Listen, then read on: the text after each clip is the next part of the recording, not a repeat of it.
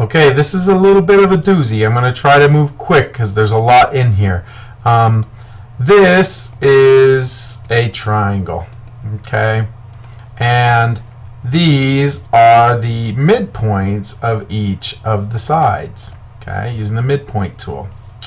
And then using the segments, if I connect a midpoint to the opposite vertex, I create what's called a median. So this is a median of this triangle, right? The midpoint of side BC connected to the opposite vertex. Same thing here. Midpoint of side AB connected to C, and the midpoint of side AC connected to the opposite side B.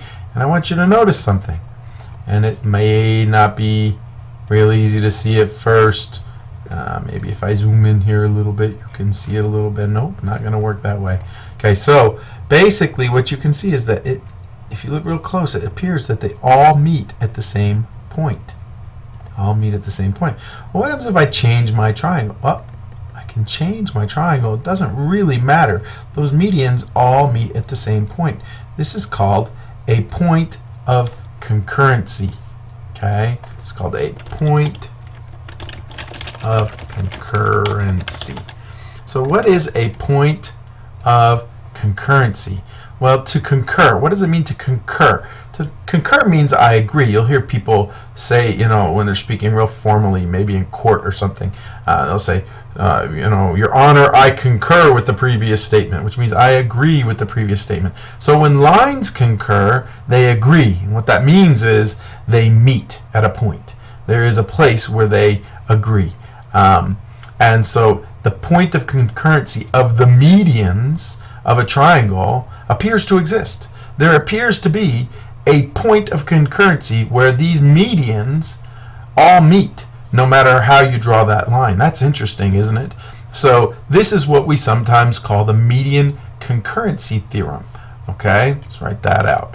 And we're going to make this actually the median concurrency theorem.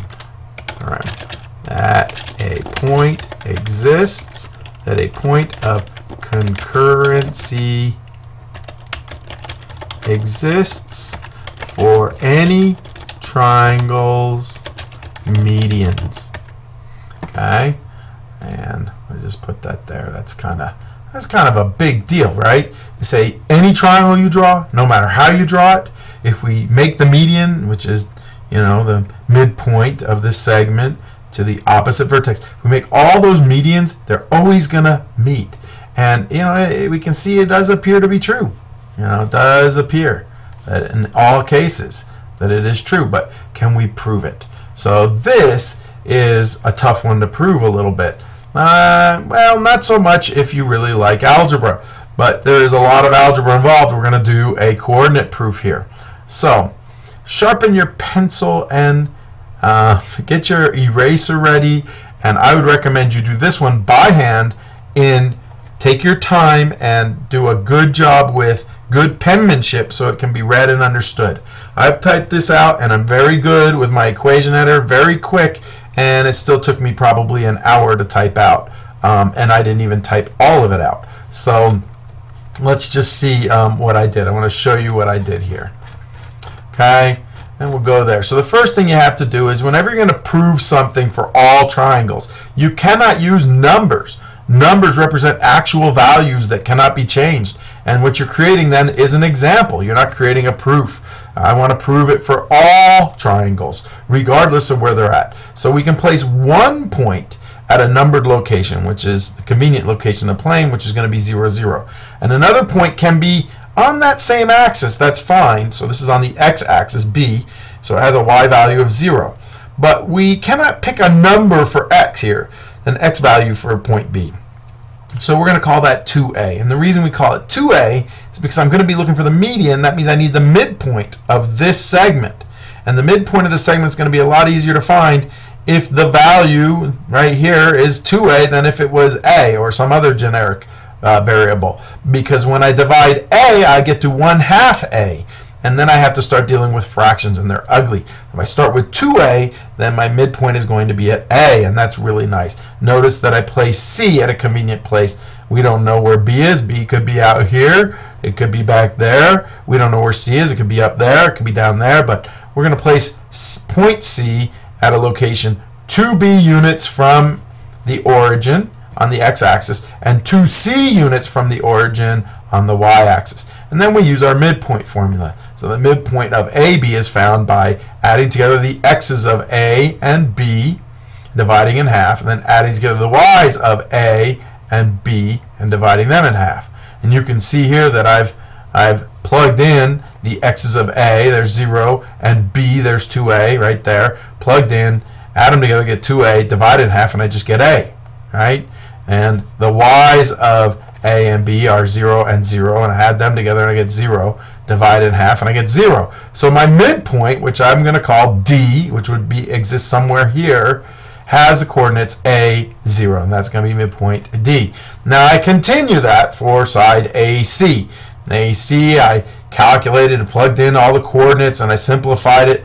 I got down and I called that midpoint E.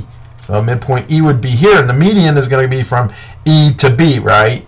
Just like the median here was going to be from D to C, the opposite vertex.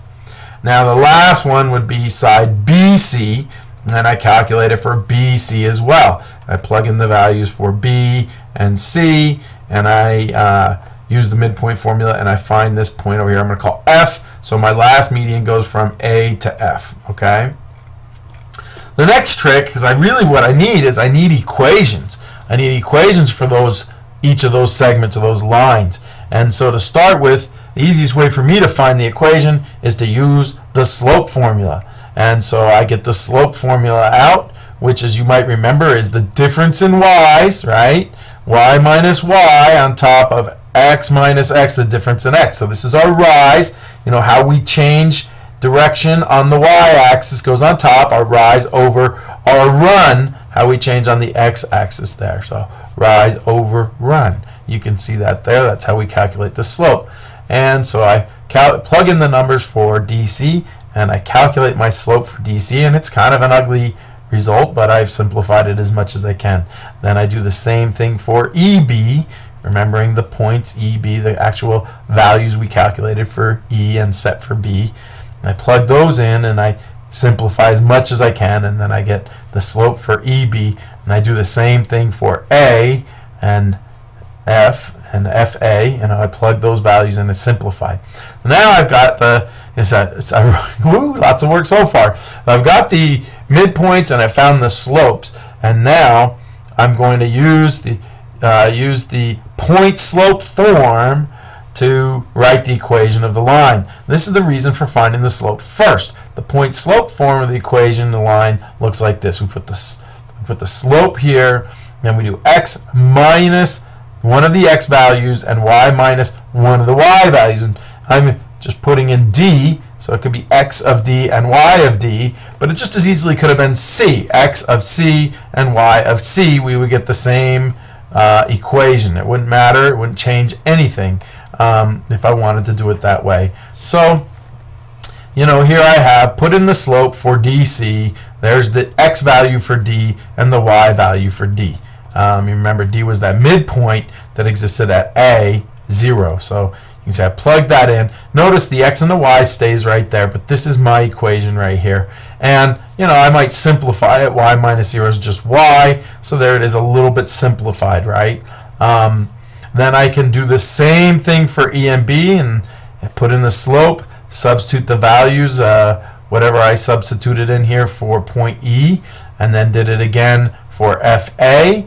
And I simplified that down as much as possible. So now I have three equations of a line, right? And now the key is to, you know, think about those lines as a system of linear equations. If I can prove that there is a solution to the system of linear equations that exists, that means that there must be a point that solves. Now, you can do this by hand. And I'll just tell you that if you want to go on deep into math in your college career and maybe be a math professor someday, it will not hurt you to spend the extra hour probably to whatever it might take you to work it out and solve the system by hand. For the majority of my students, however, they're they're not too shy about maybe saying that they're not going to someday teach math, or that they're not too worried about that. And I have to tell you anyway, in the future, it is very, very likely that you will not have to do this by hand much at all anymore, because the computers can do this for us, and they do a much better job of it than humans do anymore. So it's good practice, it's good to know it, but this is not an algebra class, this is a geometry class. I would say feel fine to use a computer algebra system to let it solve that system for you, and that's what I'm going to do. So let me pull up my calculator. Okay, so again, what we have here is we have our TI Inspire calculator. I'll turn the light on for a second. You can see it's the CAS version. You can only do this on the CAS version. This is the computer algebra system version, and not all calculators have that. Even there is a TI Inspire CX version only. If it has the CAS version, it's not allowed on the ACT. It is allowed on the SAT, and someday soon, I hope and expect that it will be allowed on the ACT as well. But that's an argument for another day. So what we've done here is we've defined some variables. I used the command define, and I typed in a name for the variable. Line 1 is equal to, and I put in the value, and then I hit enter, and it told me, okay, I know what line 1 is. It says done. And I did the same thing for line 2, and I did the same thing for line 3. So now what I'm going to try and do, let's hope it works, is I'm going to see if I can find a point of concurrency between, by solving a system of equations, can I find a point of concurrency for line 1 and line 2. Let's try that. So if I put line 1 in here, LINE 1, that is my first equation, and line 2, I do this, define those variables so I don't have to keep typing this every time, and I can find that there is a solution, and you notice there is a criteria here that we cannot have the value in the denominator be equal to 0, and that's just to make sure that we do not have anything that could possibly have